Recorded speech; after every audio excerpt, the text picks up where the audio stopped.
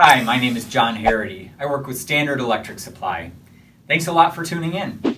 I'm very excited to talk to you today about how to send an email from an M241 or M251 PLC from Schneider Electric. This video should also apply for sending emails from other industrial devices, such as a Magellan HMI or any industrial printers out there.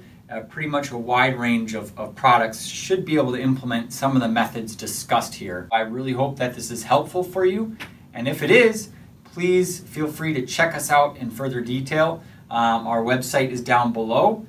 We sell a very wide range of industrial automation equipment. We have network adapters, gateways, we have drives, we have PLCs, HMIs, sensors, switches, contactors, relays. I could go on and on. Check us out. We've got a lot to offer. We've been in the business for almost 100 years. We have over 25 engineers on staff, and we're based out of Wisconsin, Illinois, and Indiana. So this PLC is set up to send emails by pressing a push button or by scanning your finger with this biometric switch.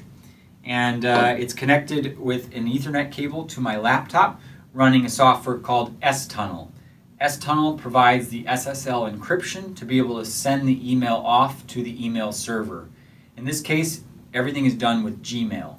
So I'm going to cover the ports required, the setup with S-Tunnel, the setup with Soul Machine. You need to have Soul Machine 4.2 or higher to get this to work. So with that said, let's dive into the software. And if you have any questions, please feel free to contact us down in the description below. And have a great day. Alright, so in order to send an email from an M241 or M251 PLC or any other industrial device, first thing you need to do is configure a laptop or other computer. It could be a low-cost Raspberry Pi device if you choose, that can encrypt the message before sending it to the email server.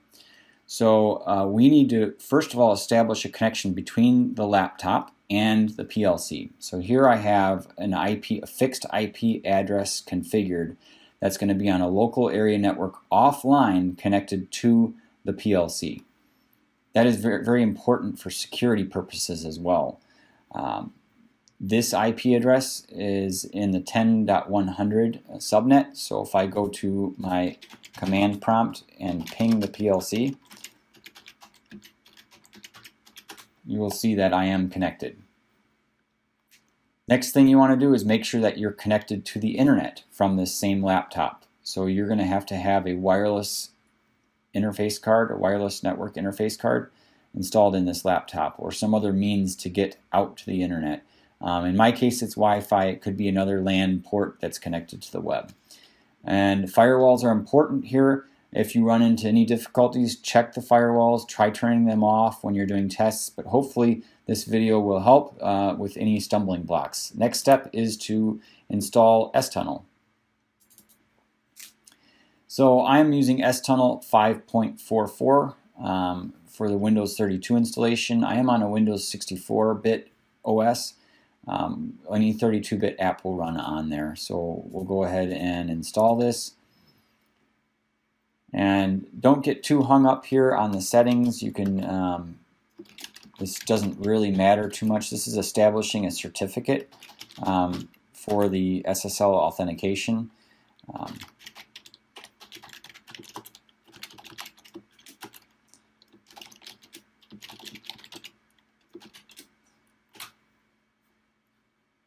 And we'll go ahead and start S-Tunnel.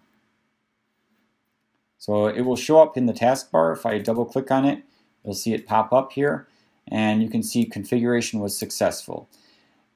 When you install S-Tunnel, you do not need to install anything else. A lot of people think you need to install OpenSSL binary files or other software to be able to get the message to go out. None of that's needed. S-Tunnel and probably other softwares out there. S-Tunnel is a nice software to use. This includes the OpenSSL binaries inside of it, so it already compiles and runs with it. So we are all configured and ready to go, except for one very important thing. We need to modify the configuration. If you're having difficulties, this is very important. Now, the S-Tunnel is a server to the PLC. The PLC is an email client. So these client mode services settings here are not so important except for communicating with the email server. So since this demonstration includes just sending emails from the PLC, we're going to focus on SMTP only. And we don't even need to use the SMTP function call there. We're going to delete all of that. But we do need to leave client equals yes. That's indicating that it is acting as a client. For the server mode, same type of thing. We're going to delete the POP3 and IMAP settings. And we're going to disable the comments on these other lines. And the connect port is going to the email server for SSL. So this is actually 465, whereas the accept port is going to the PLC, which is 25. And there's one other thing we need to add here, smtp.gmail.com. And we'll say save and exit. Now we need to reload that configuration. Okay, so we are all set. Now let's go ahead and configure the PLC. So with the PLC, first things first, you establish the IP address. Next thing, you're going to want to install the email handling library. Add library, Schneider Electric, select communication, email handling. Say OK. I've already added it. Here you can see in the list that it has 3 different function blocks. We are going to focus on the send email. Next is the program. So it's best to configure your program in a continuous function chart programming method. And the reason I say that is because you have access to the composer block. So the composer block is really convenient because when you drag it onto the list here, you get some input pins. That's going to be really helpful for the structured element coming into the credentials input pin on the send email block. So you can see I can add these in directly. It's just a matter of convenience, really. These are all proprietary function blocks. Taking a look at the settings up above here, you can see I'm sending the email. The recipient is going to be a Yahoo email account. And I have a message machine down situation. This is an email from the M241 PLC. The credentials, I have the IP address of the laptop running STunnel. Port is 25. Domain doesn't matter. Put in whatever you want there. And some people like to put smtp.gmail.com, others at gmail.com, Gmail, whatever you want, but is not going to affect how this operates. The sender email is coming from a Gmail account. Okay, so next we're going to configure the Gmail account, or at least check the settings. We're going to go to our Gmail account and confirm the settings. So if I go into the settings area, we'll check the forwarding, POP, and IMAP. None of these need to be modified from their defaults unless you are receiving emails on the PLC. In that case, you would enable POP and keep Gmail's copy in the inbox.